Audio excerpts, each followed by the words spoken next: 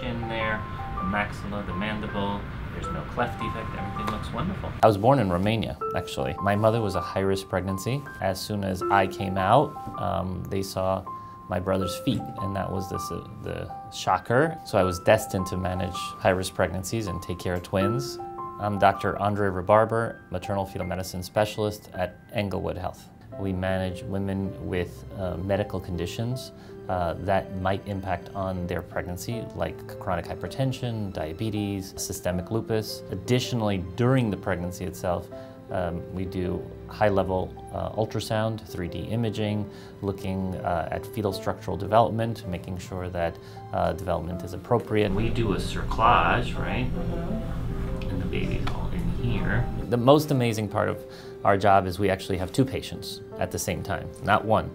We have the fetus and the mother, and the balance of the risks and the benefits of all the things that we do, all the medicines that we treat with, the nutrition, the exercise, the management of the pregnancy, the complexity of the counseling when things go bad is always very challenging, rewarding, but sometimes also very sad.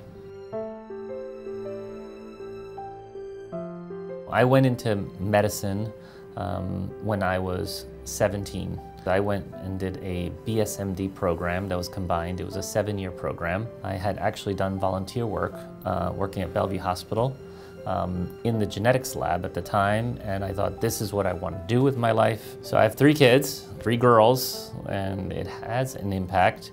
It crystallizes the importance that an obstetrician has in the life of another human being. The most rewarding part of what I do is to be able to participate in a very special, unique time in people's lives and hopefully make a difference.